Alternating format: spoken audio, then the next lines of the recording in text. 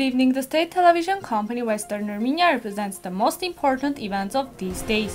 Today's broadcast, 20 hectares of land will have no harvest in Urfa, Western Armenia. Today is the Remembrance Day of the Genocide against Pontus Greeks. Residents of Artsakh's Karmir, Shuka don't let Azerbaijanis pass with their cars. 2 explosions took place at Tigranakert air base. Russia ready to act as mediator for solving Armenia-Azerbaijan border situation. A new residential district to be built in Martuni of Artsakh. Interview with Lala Mneyan. The interactive map of Armenia's scriptoria centers. 20 hectares of dry land won't have agricultural harvest in Urfa province, Western Armenia, where the season begins with a drought. According to the head of the House of Agricultural Engineers, the agricultural season in Urfa in 2021 has started with a drought. This year, 20,000 hectares of land will be plowed without the hope of getting a harvest, while the area was considered a storehouse for the country's groceries and cereals. The experts mentioned that this year the shortage of agricultural products the producers have borrowed will cause an economic disaster. The House of Agricultural Engineers of Urfa called for the declaration of 20,000 hectares of land as a disaster zone, stressing that the state should distribute free seeds and fertilizers by 2022. The history of the Republic of Turkey is filled with massacres and genocides since the day of its founding. Almost all the nations, especially Armenians, Assyrians, Yazidis and Kurds, have become the victims of the genocidal policy of the Republic of Turkey.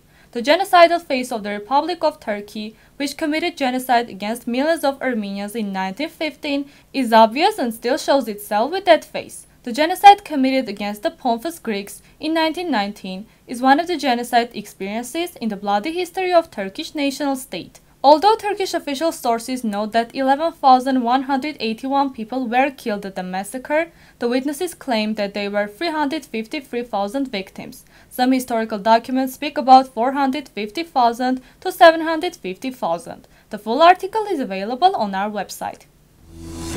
Azerbaijan has advanced in different directions in Artsakh. This is what a deputy of the Justice faction of the National Assembly of Artsakh, Hakopian, told News.am.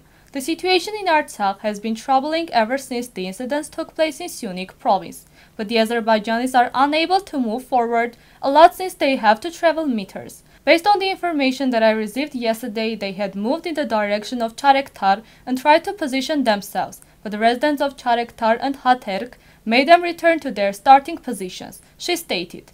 Touching upon the fact that Azerbaijani cars have passed through the territory of Karmir, Shuka, and the residents concerned, the deputy said the following.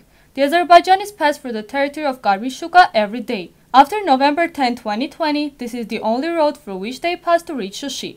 Since there is a long series of trucks and it takes hours for them to pass, today the residents tried to not let them pass. They were very persistent and have decided to not let them pass until the issue is solved. They ask why Azerbaijanis can pass through their territories, but they can't pass through Karvajar to visit Armenia. 2 explosions with a 20-minute break took place on the night of May 19 in the 8th Diyarbekir military air base belonging to Turkish Air Force. The Minister of Internal Affairs Solu posted on Twitter. Turkish media reports that the explosions took place not at the military base but at the territory close to it. It is noted that the attempts of attack were committed with small drones. Russia has proposed to assist the launch of the delimitation and demarcation process of the Armenian-Azerbaijani border. Foreign Minister Sergei Lavrov said during a press conference in Dushanbe, Tajikistan on May 19. He informed that the informal meeting of the CSTO foreign ministers had started on May 18, during which the participants observed the request of the Armenian partners and discussed the relations between Yerevan and Baku based on that request.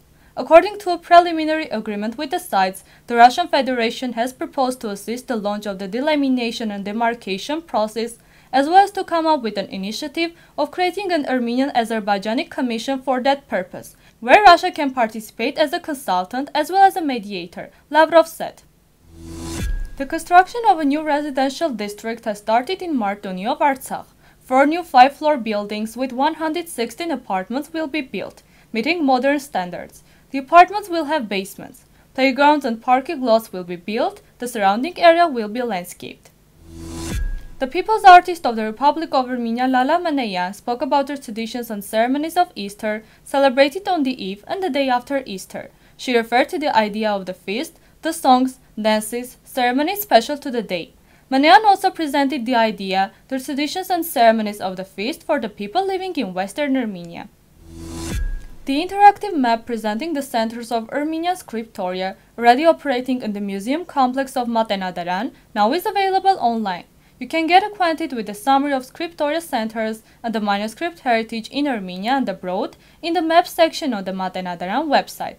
This project, equipped with friendly, modern solutions and technical equipment, was launched with the support of Matenadaran long-term partners, Galus Gulbenkian Foundation and Aurora Humanitarian Initiative.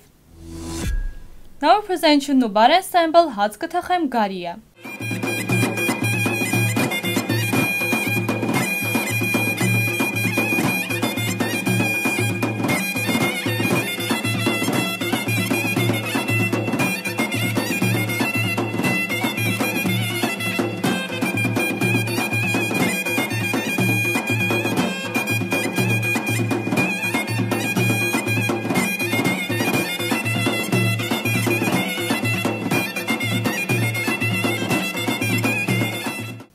The full version is available on the official website of Western Armenia TV.